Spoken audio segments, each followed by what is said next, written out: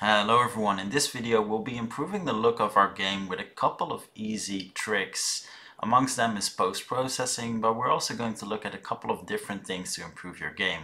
Now for this purpose I'm using one of my own games that is not finished yet, so don't judge too harshly. And before we get started, I'd like to thank all of my Patreon supporters for the absolutely amazing support. Now if you have a look at the character, you'll see localized shadows on the right and not so much on the left. That's because we're using ambient occlusion. It's one of the most important effects really. And ambient occlusion really is just a simulation of shadows on 3D objects. Turning this on or off makes a huge difference. In a bit you'll see that on the asteroids as well, whereas on the right you'll see depth in the shadow craters and you won't see that on the left. Another thing we're using is LUTs, and LUTs basically are pre-made color grading filters, and they make a big difference if you want to quickly get the right look for your game. We're also using a couple of other assets, and we'll delve into how to use them. We'll also look at other post-processing effects. So let's get started and dive in. So the first thing we're going to do is we'll be using post-processing effects to add all of the basics really, and we're expanding this by using another asset as well, which gives you additional post-processing effects. Now first things first, and you don't really need any effects applied to really notice the difference. By default we'll see a lot of jaggies, and as you can see it's not pretty. So what we'll do here, and you'll see one of the other assets we'll be using as well, which is Aura 2, but we'll delve into that a bit later. So you add the post-processing layer, and the first thing you do is turn on FXAA, which is the cheapest solution really. SMAA is another anti-aliasing effect. It's supposed to be a bit heavier. I'm actually, getting a bit mixed results when I turn it on. I know FXAA blurs the edges a lot, which might not be exactly what you're going for, but overall it's pretty lightweight and I do think it looks better. Now temporal anti-aliasing gives completely different types of effects, and it actually has an impact on the type of post-processing effects you're using, the type of textures you're using. You'll have to have a look at what works better for you. So for example, if you have really highly detailed and really sharp terrain textures, there's actually quite a big difference between the anti-aliasing effects you can use. So I definitely recommend playing around with that, seeing what works better for you. By default I just use FXAA, but if you're going for a really realistic project, it might not actually be the best option for you, and you'll see what I mean once you actually try it out and use those terrain textures or building textures. So first things first, we're setting this up. Then next up, you need to select a filter which will use the post-processing effects, a layer. Now I created one myself, which I simply call post-process. Plain and simple. And the way you do this is you go to layer and you add one if you don't have it, and that's pretty much all there is to it. Then next thing we're doing is we're adding an empty, and we'll call this post process, and then you add a post process volume. Now, as you can see, there's a difference between is global, blend, distance, weight, priority. Now, what does all of this mean? Well, you can have localized post-process volumes.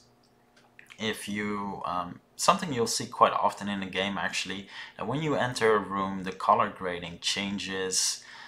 If it's a chemical plant, for example, which has toxic waste, the color grading might turn a bit greenish. And that can be done by adding a collider, so a trigger. So if you added box collider, for example, and add it to trigger, then you can have a localized post-processing volume, which is pretty cool. So you can set that for just a room, for example. Pretty interesting. and something you'll most likely be using at some point. Blend distance literally allows you to blend between those different volumes you might have. Now, if you have a localized volume and a normal volume, which we'll be setting up now, you'll need to add the priority as well. So the localized volume needs to have a higher priority. So for now, I'm just going to do is global. You'll see that blend distance is turned off as well because there's nothing to blend with. And we'll create a new profile. Now, the nice thing with profiles is that these are files which are stored. So if you have a project with a really nice profile you like to use again, you can simply copy that over. So that's pretty cool. Now we're going to add some effects, and we're going to start off with the one I mentioned before, which is ambient occlusion. And let's actually go a bit inside of our building here, and let's have a look at the effects this has. So we have a couple of 3D objects, a couple of props here. So we're going to add ambient occlusion, and we'll turn it on. So multi-scale, intensity, thickness modifier, we have all of these options. Now I'm going to keep it as black because it's a shadow and it works best here. And if I increase this value after let me turn on the layer first. So this needs to be that set layer we did before. So if I increase this value, you'll see the localized shadows happening. Now obviously a really high value will just look ridiculous, and yeah, it doesn't really work. Now you will most likely be changing these values a bit after adding the other effects. That's something that's quite important to point out. It's really hard to get the perfect look for you right now without having added the other effects. So for now I'm just going to add 0.5 for example. And as you can see, we have some localized shadows now. So if you look under the card, the back, these objects will have some localized shadows. And it, adds a lot of atmosphere straight away. And let's have another example here where we actually check out one of these asteroids.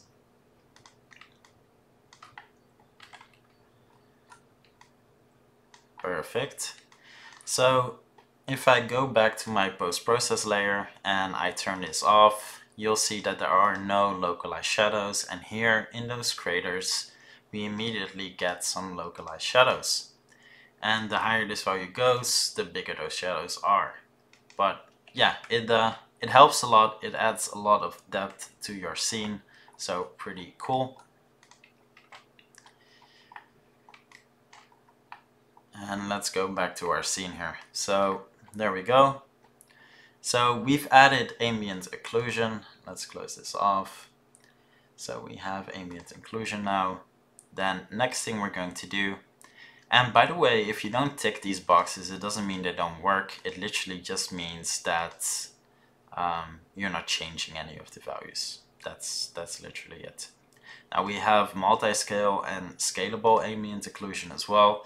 And they have a bit of a different effect. As you can see with scalable, there's a lot more options in terms of what you can adjust,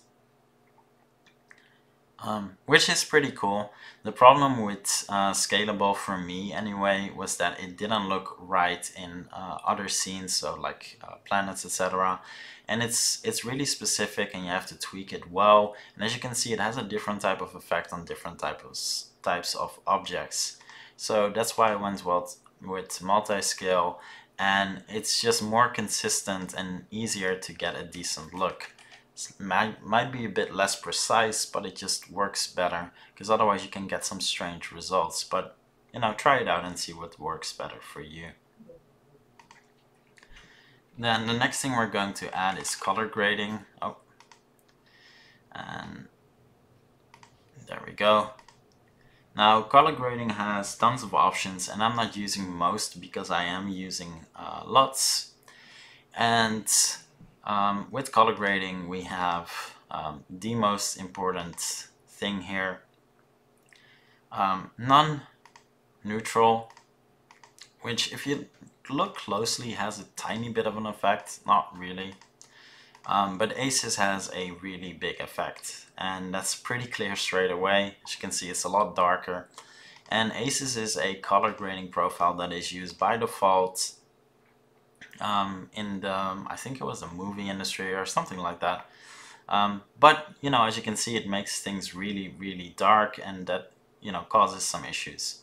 Now we can counteract that here by cranking up the post exposure, but we're going to take a different approach, which has a bit more customization options. But as you can see, this is something that does work, and turning that on or off actually still has a really big impact on how the scene looks. So it does look a lot more cinematic-y. I don't know how you'd say that, but yeah, I'm going to turn this off, put it back to 0, because we're going to counteract this in a better way. So we're going to add the next, which is auto exposure. And auto exposure has, well, you know, a lot of options, but basically it will allow us a bit better to counteract the effects of what we did with the Aces profile.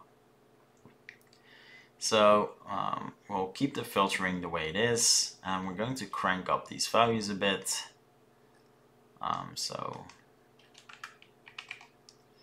we're going to do this the other way around, and we're going to counteract it this way. So we're doing, as you can see, the exposure compensation is really similar to what we had here, but we can have minimal and maximal values, and it just gives a bit slightly better result compared to just using what you have in color grading. I'm not going to pretend it's the biggest difference, but considering they're both default post-processing effects, you know, might as well use it, as it does give slightly better results. So yeah, now we have that, and just, you know, let's just turn it off so we can actually see what we're doing right here. As you can see, this looks really, I mean, it looks fine-ish, but you know, it's quite obvious we in terms of shadows, there's not a lot of shadows. We're already getting a better look. Now I'm going to move to a different room here to show off the next effect. And let's rotate this camera a tiny bit.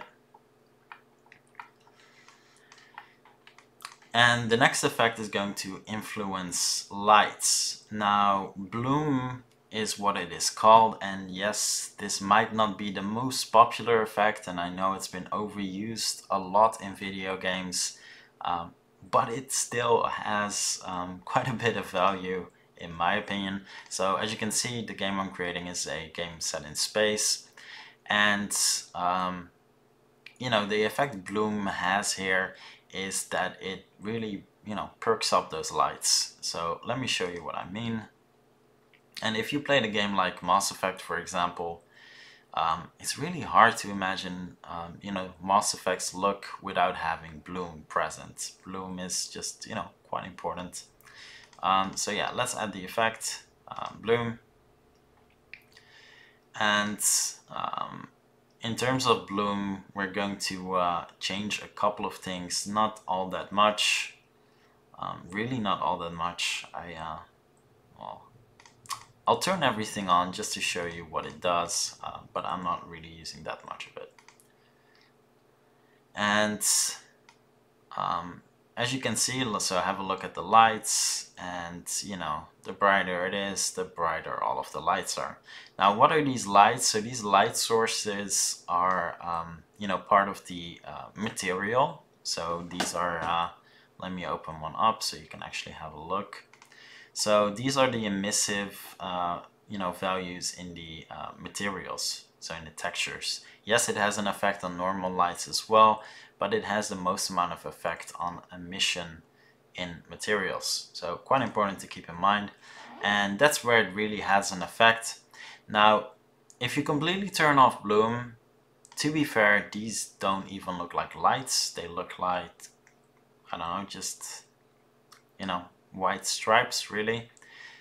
So turning on and increasing the bloom value basically makes them act like proper lights. Now this might already be a bit too much and a bit too intense for your taste, but yeah, that's what it does. So as you can see with the threshold, these are the values in which you know, the bloom is really present. So if it's you know, non-existent, it's even brighter. But I'm just going to keep this at the default value. Now you can, you know, again, really change all of these parameters. I didn't play around too much with it because whatever I tried to change, it just had a kind of a negative effect. Now, the anamorphic ratio, literally, as you can see, the way it influences the light is it changes the angle of how the light influences the camera. So yeah, you know, there's a lot you can tweak. I'm keeping it as is. Now you can change these values as well, but the thing to keep in mind is if you want these lights, for example, that I have in my materials to just by default have different colors, it's a lot more precise to actually go into the material and change the emission color than doing an overall bloom adjustment. Because as you can see, the moment we change to a different color, we're also really losing our the value, the brightness of our bloom. So I definitely recommend just changing that in the material and not having, you know, doing it like this, but that's up to you. We can add some textures as well, which basically have a, you know, type of dirty effect if it would be through a window. Not a big fan of that, but you know, it's nice that it's there at least. And the next thing, and also the last thing for indoors that we're going to add here is LUT color grading. Now, by default, Unity doesn't have that. You know, color grading has its has a lot of options here, and you can get pretty insane results if you play around with this. But by default, it won't be in there.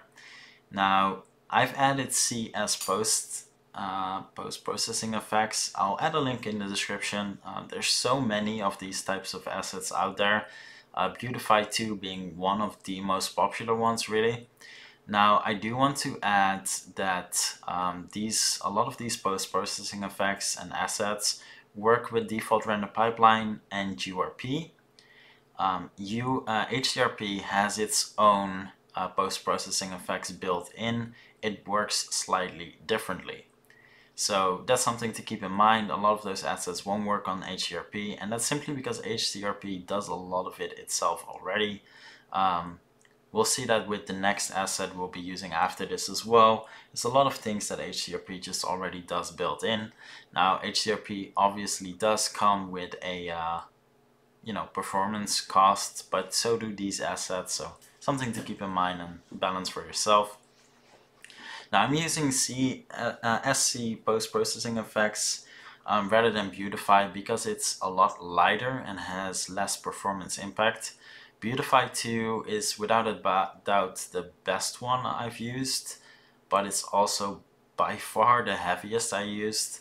I turned on Beautify 2 with just a LUT color grading in a VR project I'm using, for example, and I did the same with this asset. With Beautify 2 and only LUTs turned on, the frame rate became too low, like, you know, had a huge impact. And with this asset, I had literally no difference in performance. My frame rate was exactly the same. And sure, if you know, go down to the decimal, there might be a difference, but there's no doubt that Beautify 2, as good as it is, it's also really, really heavy. So definitely keep that in mind. So a lot of talking about those different assets. So let's actually have a look here. So these types of assets add tons of different types of post-processing effects. A lot of them are really cool. A lot of them are really specific. You know, a lot of them are even only really useful if you are using creating a first-person game, in my opinion. But you know, really cool nonetheless, some really great effects. But what we are going to use is quite simple. We are only going to use image and color grading LUT.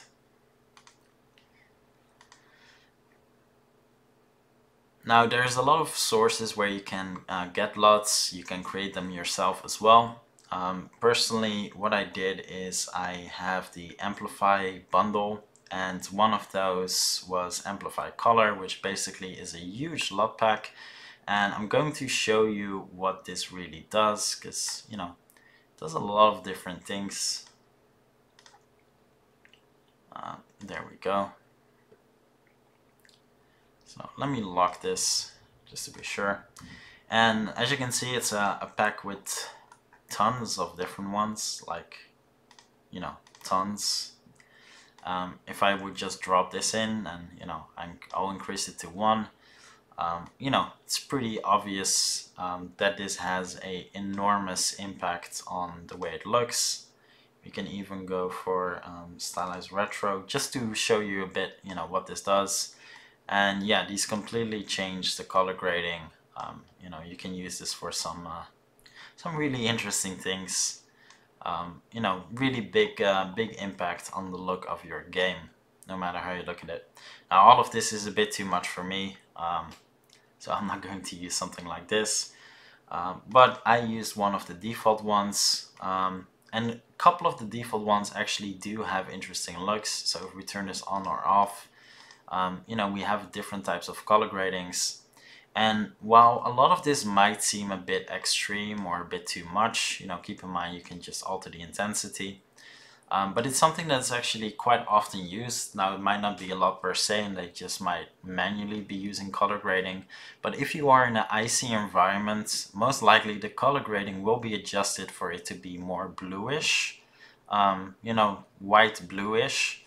To really emphasize that you're in a cold environment. If you're in a desert, they'll be using a you know, bleached look, which is a bit brownish with a brownish tint, brown greenish. The Call of Duty games do this as well, for example. So it's, you know, it's something that has a big impact, and it shouldn't be used for an overall look for every single scene in your game. It should really be adapted to what the type of scene you are using. So here I'm in space, so it has to be a bit dark, a bit blackish. But on a planet, for example, I wouldn't be using this, as it's, you know, it's too much contrast really. So I use this one. I think it's a nice look, just not this strong, so intensity is way too high. So I toned it down and just kept it to 0.2. Just adds a bit more contrast to the scene. It just, you know, works slightly better for me. Yes, the lights are even brighter, like this, but you know, I think it works.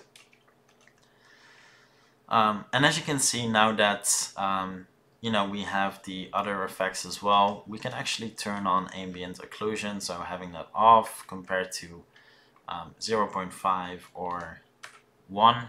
Actually makes 1, well, it's a bit too extreme maybe. But we can crank up those values because we're overexposing a lot of other things. So yeah, a couple of really simple things. As you can see, most of this is built in, only the LUT color grading isn't. But there's so many different assets that will provide you this post-processing option. I'll add everything I'm using in the description, but there are alternatives, you know, keep that in mind. But yeah, the one I'm using, CS post-processing stack, is also not the most expensive asset, so definitely something interesting to keep in mind. There's tons of interesting effects. Now, I do want to highlight one last default look, well, even more than just one, which are really popular in games. So it's something, you know, you could definitely have a look at. So we have chromatic aberration, which is really popular in games, and that's basically this type of effect. And as you can see, it's a bit blurred on the edges, and it adds those, you know, the colors, as you can see here, the yeah, you know, red, green, bluish. This is really popular in games, and for first-person games, I do get it, because, you know, when you have a look at your own vision. You know, not everything in your eyesight is sharp, so I kind of do understand that. For a third-person game, I think it's simply just annoying. I'm not a big fan of it, the effect. So I'm going to remove that. Another one which is quite often used, and again was overused during a certain amount of time in games, was film grain. I mentioned Mass Effect before, and Mass Effect is one of the bigger examples of games that use that. This is called grain, but in most games it's called film grain for a reason. It's supposed to mimic a bit the film grain effect you had in older movies. A touch of realism. Personally, I'm not a big fan of this. It's something that I always turned off in games myself. But yeah, you can add it there and give your players the option to turn it on or off. Might be useful. And then one last one, which might be useful for certain aspects. One of the default ones is definitely going to be motion blur, and I'll have a talk about screen space reflections as well. So motion blur is absolutely useful for third-person games mostly. I know you'll see a lot of people talk about that they always turn it off in games, and I believe that they will in multiplayer games, first-person, Call of Duty, etc., because it literally gives you a slight disadvantage if you have it turned on. But if you are going to create a single-player game, single-player experience, motion blur just makes it look better when you turn the camera. And it looks slightly more realistic because when you turn around fast, you'll have a tight slight blur as well.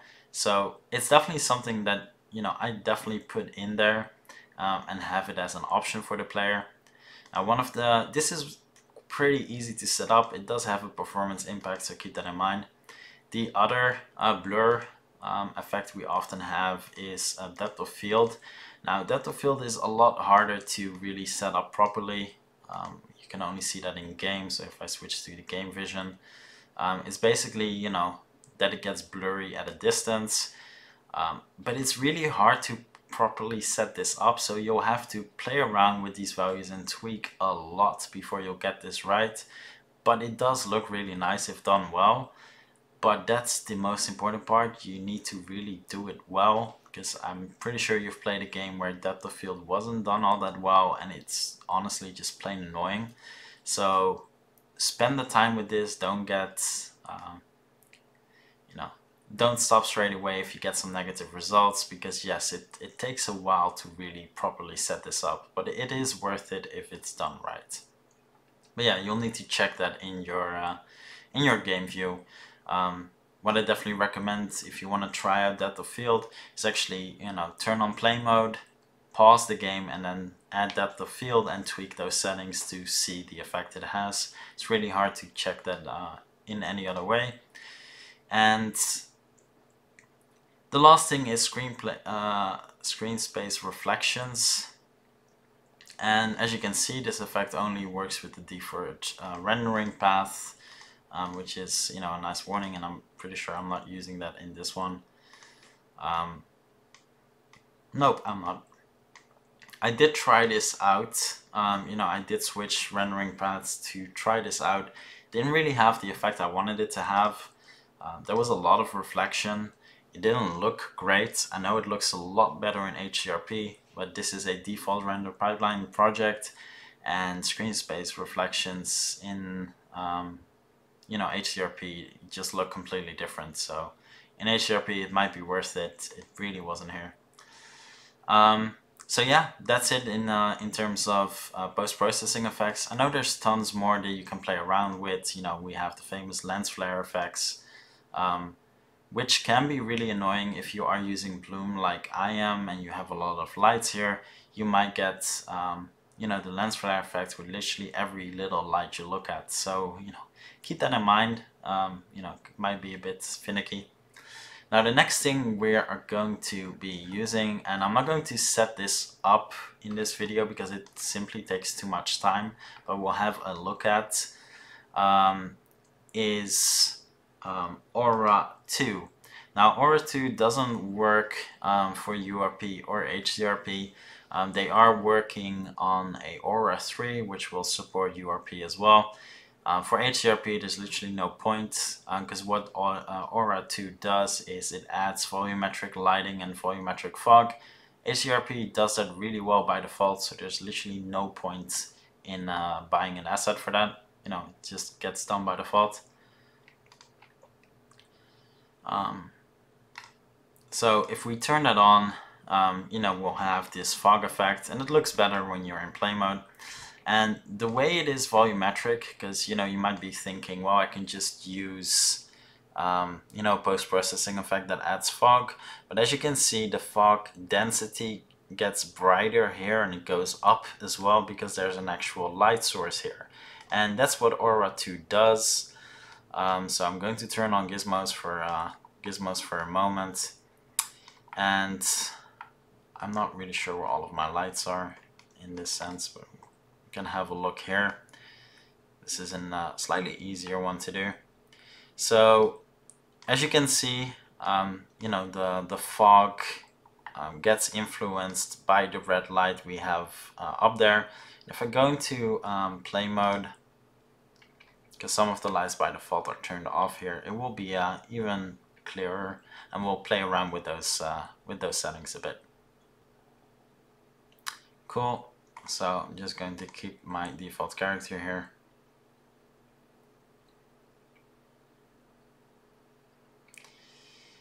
And let's leave this space and go to the next room.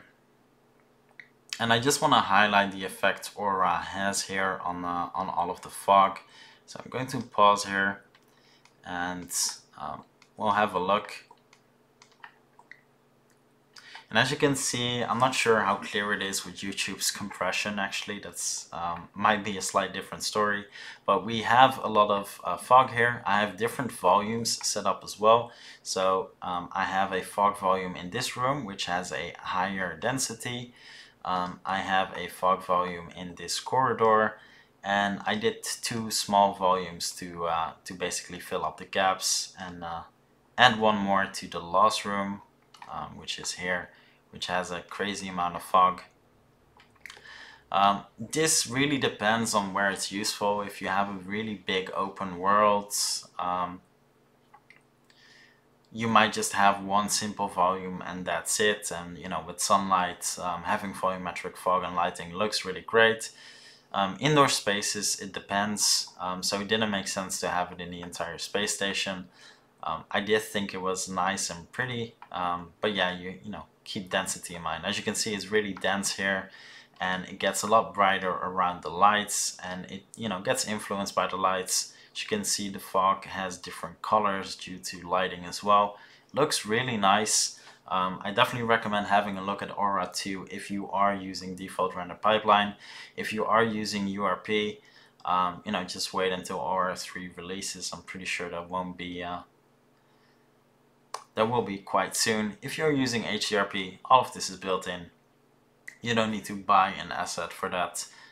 But it takes a bit more work to do it right, in my opinion. Aura 2 is really, you know, easy to use and really simple to use. But yeah, so that's it for this video. I know there's tons of effects we went over, and it might not even be a look you like at all and might be too dark or gritty for you, but it might have been useful to see what all of the different post-processing effects do. So thanks for watching, and I'll see you in the next one.